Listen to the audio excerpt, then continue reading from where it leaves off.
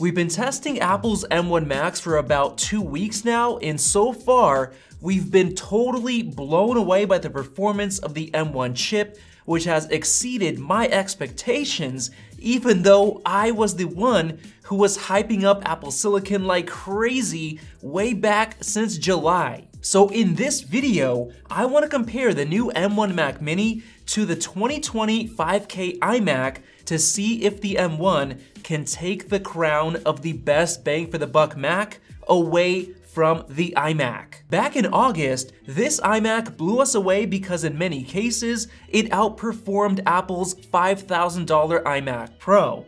And it was so good that we recommended it to people even though we knew Apple Silicon was coming later in 2020. We honestly didn't think that the first generation Apple Silicon chip could outperform this crazy iMac. So before we put both of these machines through our full suite of benchmarks and tests, I want to mention a couple of very important differences. In terms of the I/O, they both get 2 Thunderbolt ports, but the iMac gets 4 USB-A ports. The Mac Mini also gets an HDMI 2.0 port since it doesn't come with a display like the iMac does. And that's a pretty important difference because that 5K display built into the iMac is incredibly good, worth about $1,300 by itself. But the benefit for the Mac Mini is that you get to choose the external display that you hook up to it, as well as the mouse and the keyboard, which unfortunately aren't included. Now moving on to the specs, our M1 Mac Mini has 16 gigabytes of unified RAM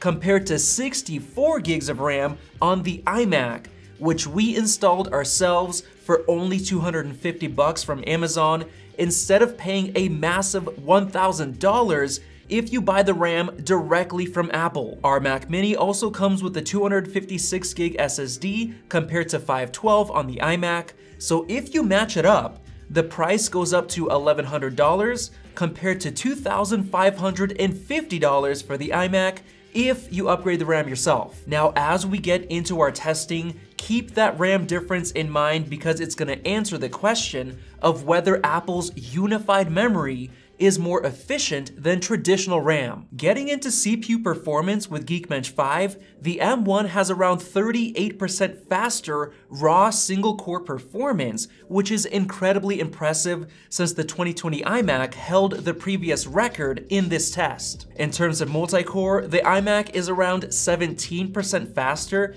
because it basically packs 8 high-performance cores, compared to just 4 on the M1. Getting into a CPU stress test, Cinebench R23, the iMac really starts to shine, being around 54% faster than the M1 because this test fully maxes out the CPU for 10 minutes straight, compared to Geekbench 5, which averages out a bunch of different tests. However, I do want to point out that the M1 Mac Mini was completely silent during the entire 10-minute Cinebench test, while the fans on the iMac were fully maxed out after only 30 seconds into the test. That's because the iMac hit a sustained temperature of 97 degrees Celsius, not Fahrenheit, Celsius, throughout the entire test, while the M1 Mac Mini stayed at around 71 degrees Celsius, being able to keep itself cool with the fan being at idle. Now, if you're wondering how that's possible, you're about to have your mind blown. The M1 chip ran that test at a sustained 13 watts of power compared to 125 watts of power on the iMac, almost 10 times more. And if we take these Cinebench scores and divide them by the wattage, we find that the M1 Mac Mini got over 6 times the score per watt compared to the iMac, which is absolutely incredible, and this alone should be making Intel change their pants because Apple's just getting started with their M series of chips. Before I get into the graphics, I want to test the speed of the SSDs using the Blackmagic Disk Speed Test, and in terms of write speed, the Mac Mini's 256 gig SSD was surprisingly faster than the 512 gig one on the iMac. And in terms of the read speed, it gets even better, being around 400 megabytes per second faster, which is really impressive for a small drive like that. Getting into Geekbench 5's metal graphics test, the iMac destroys the M1 Mac Mini by almost 2 times, because it of course comes with a dedicated GPU. Testing a more realistic gaming benchmark, the iMac was around 73% faster in terms of the FPS, which sounds impressive until you hear just how many watts of power it was using to achieve that performance. The iMac's GPU used 90 watts of power, and the M1's integrated GPU used only 5.6 watts. Yes, you heard that correctly, only 5.6 watts while fully maxed out. Converting that into performance per watt in that test, the M1 Mac Mini scored 14 FPS per watt, while the iMac only got 1.5 FPS per watt. That's 9.3 times more performance per watt, which is absolutely bonkers. But of course, having to use more power isn't as big of an issue as it is for laptops, but it does help with the heat and fan noise issue.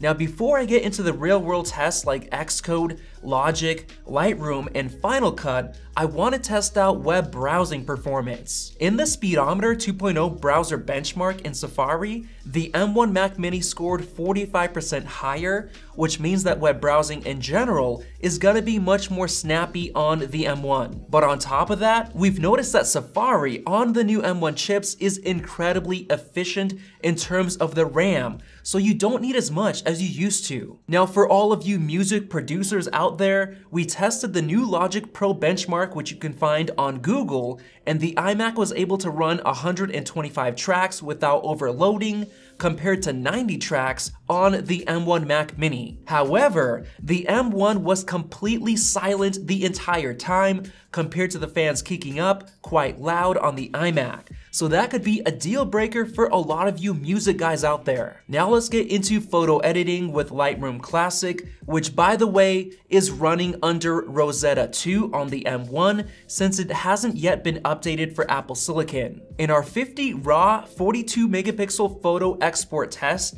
the iMac was around 18% faster than the M1, which is a pretty good advantage, but we also discovered something very interesting. In our How Much RAM for Mac video we made back in August, this exact iMac, but with only 16 gigs of RAM, took 2 minutes and 51 seconds, which is actually slower than the M1 Mac Mini with 16 gigs of RAM. This basically shows that yes, Apple's unified memory is in fact more efficient than traditional RAM, since the same 16 gigs is performing better on the M1 Mac Mini in this export test, even though the CPU is quite a bit slower, as we saw in the Cinebench R23 CPU stress test. The only explanation is that Apple's unified memory is more efficient even under Rosetta 2, which is the most impressive part. Now moving on to our MaxTech Xcode benchmark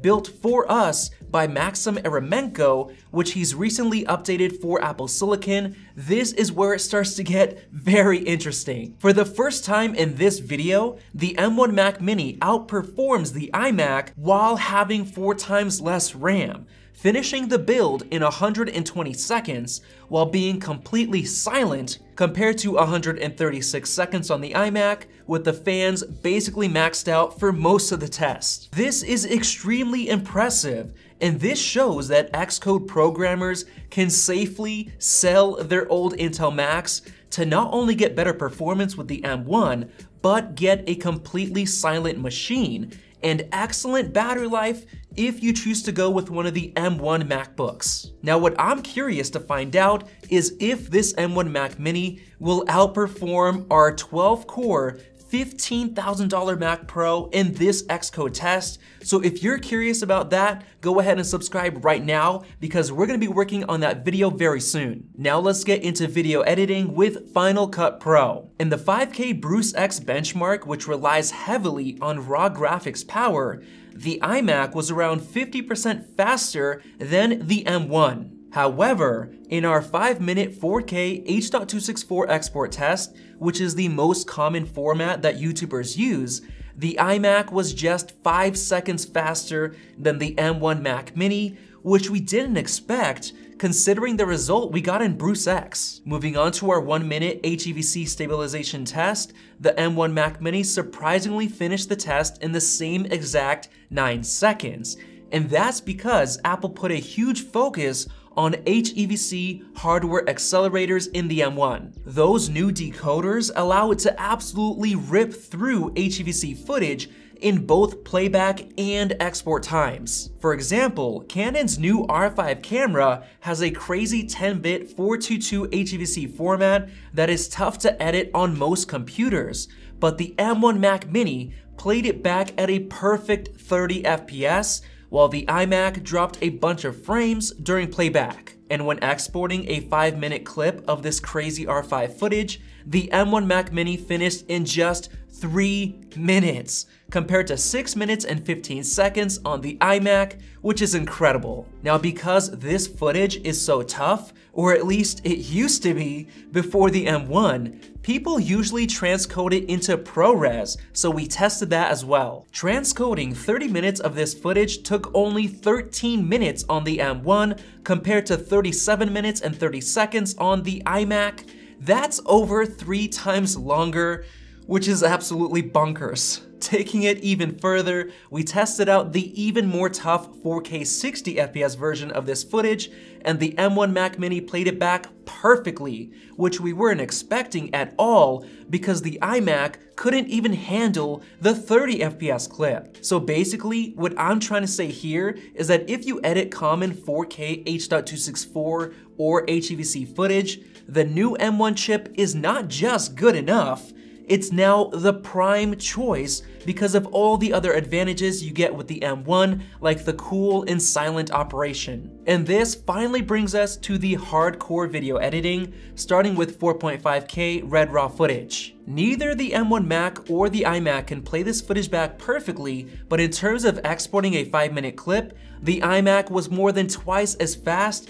because it fully relies on raw graphics power, and the iMac simply has more of it. And we saw basically the same story with 8K Red RAW as well, with the iMac around twice as fast as the M1. So we can safely say that for the time being, people who are editing raw footage or doing heavy effects are much better off sticking with an Intel iMac as long as it has a high-performance dedicated GPU. So with all of that testing out of the way, I want to finish off with some conclusions that we can pull from this comparison. The fact that a $900 M1 Mac Mini is trading blows with a $2,550 iMac that was just released 3 months ago is simply incredible, and it's doing it with 4 times less RAM, which proves the point that Apple's unified memory is in fact more efficient, like we saw in the photo editing test when comparing 16 gigs of RAM on both machines. Logic Pro performance wasn't quite as good, but even 90 tracks is more than what most people will be running, and the M1 ran them while being completely silent, which was a trend that I noticed throughout this entire video, and it makes sense because of the incredibly low wattage the M1 chip uses, only 13 watts for the CPU and 5.6 watts for the GPU. Now, Xcode performance on the M1 was amazing, defying all odds and beating the iMac while having much less raw CPU power, and even web browsing performance was significantly better. And in terms of video editing in Final Cut Pro, the M1 basically matched or outperformed the most expensive iMac in the most common formats that people shoot and edit. Hardcore raw footage and gaming performance were the only use cases where the M1 chip is not a great choice. But if you're not into either of those things, I can safely say that the M1 Mac Mini is by far the much better purchase if you factor in the price, the low temps, and the silent operation. Yes, software support isn't perfect right now, but it's only been 2 weeks and we've already seen an overwhelming amount of improvements, which is very reassuring. And perhaps the best part is knowing that this is just the beginning. The crazy performance per watt that we just witnessed in this video shows us that Apple has a massive arsenal of performance that they can unleash in future higher-end Macs, starting with the rumored 12-core M1X that we should be seeing next year. So to finish off this video, I want to say that even though I had incredibly high expectations, I wasn't expecting the first M1 chip to perform this well compared to such an expensive iMac.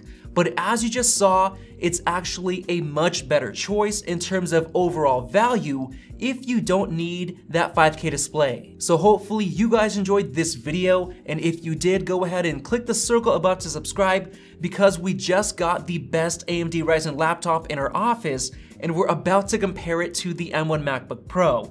And be sure to check out those two videos right over there, and we will see you in that next video.